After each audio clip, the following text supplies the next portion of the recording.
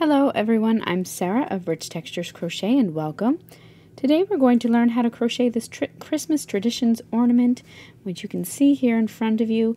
This is a simple yet beautiful crochet ornament made from a traditional granny circle. I have used small amounts of a lightweight yarn, and here and in the tutorial I'm going to be using this Truboo Yarn, which is 100% rayon from Bamboo by Lion Brand Yarn. And I'm using 3 colors. You can mix it up, use as many or as few colors as you would like, but you're going to need small amounts of each, 20, maybe 30 yards of each of your colors, so I used about 60 yards altogether. You're also going to need a 4-inch macrame hoop, which you can find at your local craft stores, as well as a 4mm crochet hook. Now, links to each of these items, as well as the free written pattern, can be found on richtexturescrochet.com, and the direct link is in the description of this video. So thank you so much for joining me, and while you're here, I invite you to take a look around. There's many other Christmas ornaments here for you to take a look at. This channel is updated weekly with new free patterns. And of course, while you're here, don't forget to subscribe and give this video a thumbs up if you enjoy it. And if you happen to make this ornament or are about to try it, let me know down in the comments how it goes. Our pattern today is worked in rounds, and we're going to be starting with this center color here. And again, I'm going to be changing through 3 different colors today in the tutorial, but you can switch it up if you'd like. So I'm going to start by making my slip knot, and then you're going to make a foundation chain with 5 chains. So chain 5. And then join with a slip stitch into that first chain.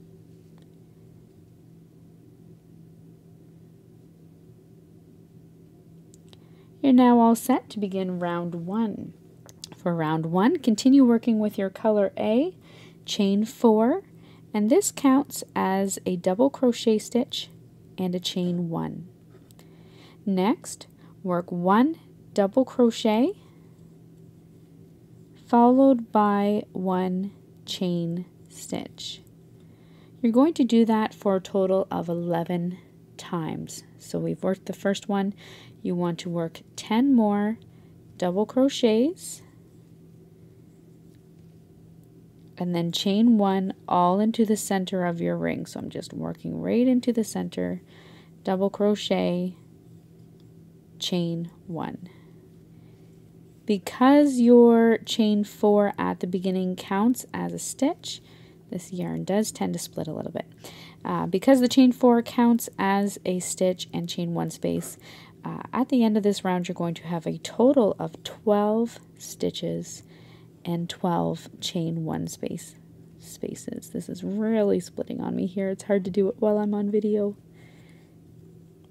There we go.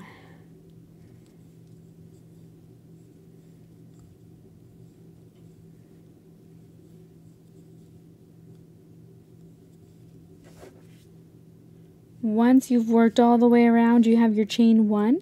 You're then going to join with a slip stitch into your 3rd chain of that starting chain 4.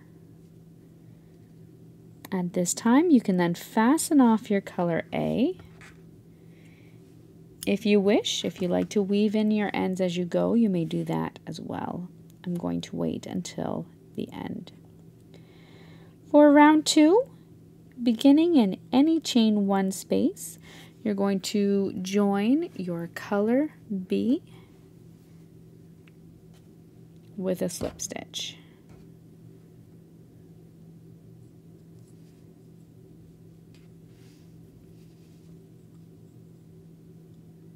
Next, chain 3, and this counts as a double crochet stitch.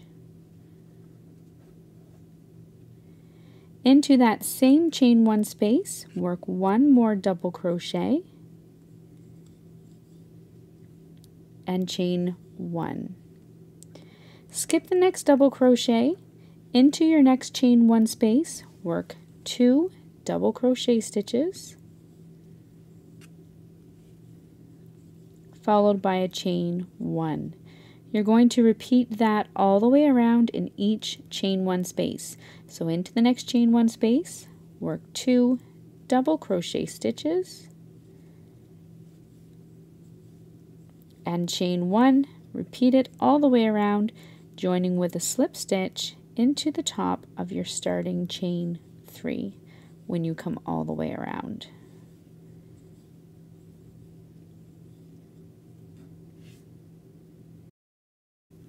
At the end of round 2, join with a slip stitch into the top of your turning chain, and then you can fasten off your color B and weave in your ends if you would like. Next, we're going to join our color C again into any chain 1 space.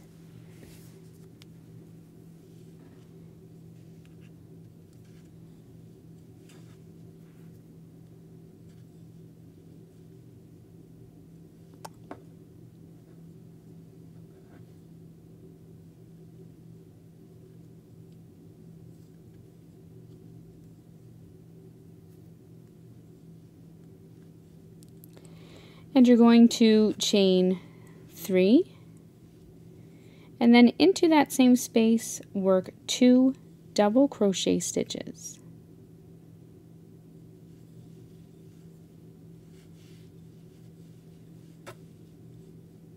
Chain 1, skip the next 2 double crochets, into the next chain 1 space, work 3 double crochet stitches. Repeat that all the way around. Chain 1, into the next chain 1 space, work 3 double crochet stitches. Repeat it all the way around until you come to your first stitch, and chain 1 and join with a slip stitch into the top of that first stitch.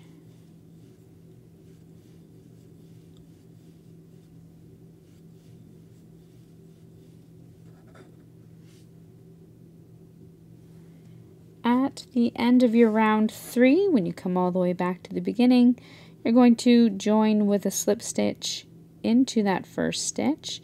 Actually, I'm just going to go back because I need to chain 1 and then join. You can then fasten off your color C.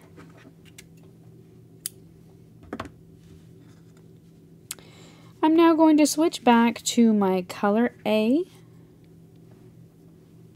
for round 4. In any chain 1 space, join with a slip stitch, and then chain 3. For round 4, you're going to work 3 double crochet stitches all into that same chain 1 space.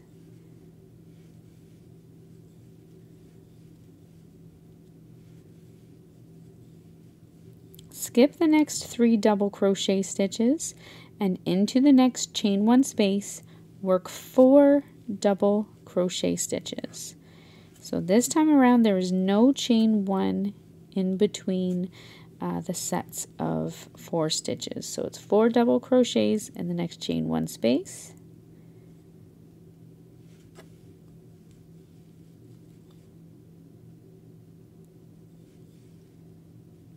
And you're going to repeat that all the way around. Skip the next 3 double crochet stitches and work 4 double crochets into the next chain 1 space.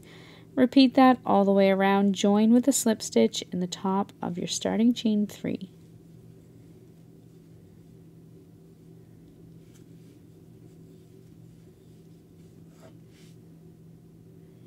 For round 5, taking your color B, you're going to join your yarn with a slip stitch into any of the double crochet stitches.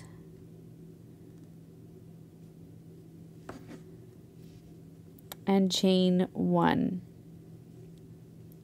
Next, you're simply going to single crochet into each stitch all the way around. So single crochet into that first stitch, the same stitch as joining, and then into each stitch all the way around your granny circle. Now you may find that your circle curls in a little bit at this round. Don't worry though, because once we put it onto our macrame ring, we are really going to stretch it out. So work one single crochet stitch into each stitch all the way around, and join with a slip stitch in that first stitch, fasten off, and you can weave in any loose ends.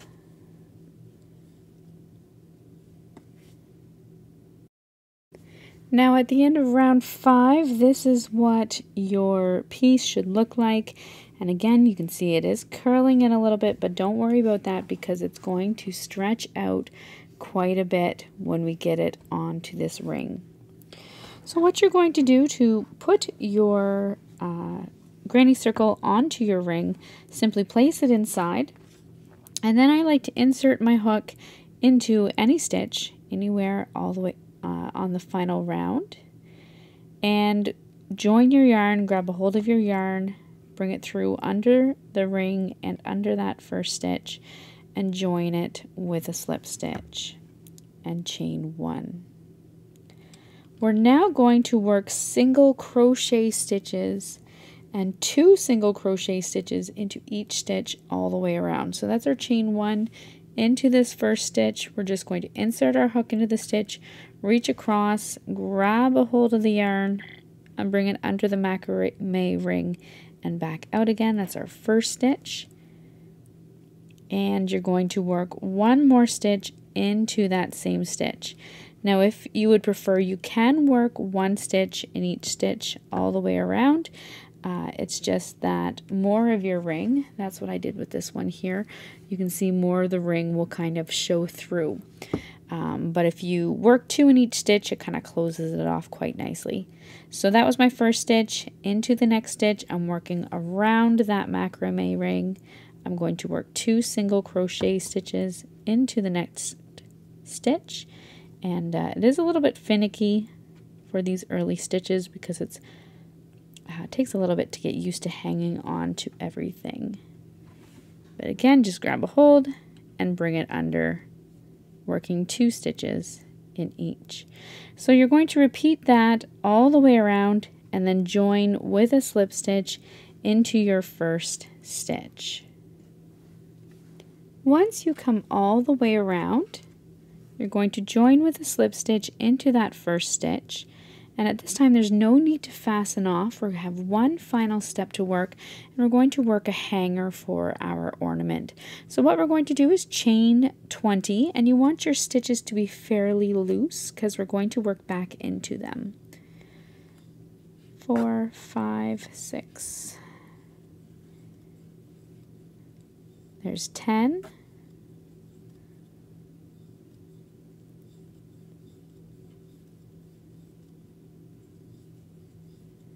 And 20.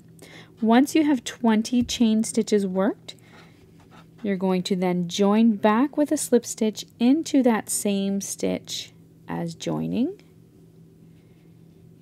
chain 1, and turn your work.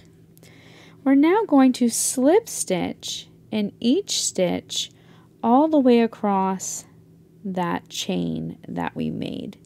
So it's up to you. I like to work into the back bumps of my chain stitches. So you're simply going to slip stitch in each all the way back across. This is just going to make your hanger a little bit thicker. Again, if you would prefer just to leave it as the chain stitches, you're welcome to do that. It's completely up to you. So you're going to slip stitch in each chain all the way back across. And then when you come back to the end, join with the slip stitch, fasten off, and weave in your ends, and then your Christmas Traditions ornament is complete. So that's all there is to working this ornament. Thank you so much for joining me, and once again I invite you to subscribe, take a look around, and if you have a chance to make this project, I would love to hear about it. You can share photos with me on social media. So until I see you next time, happy crocheting. Bye.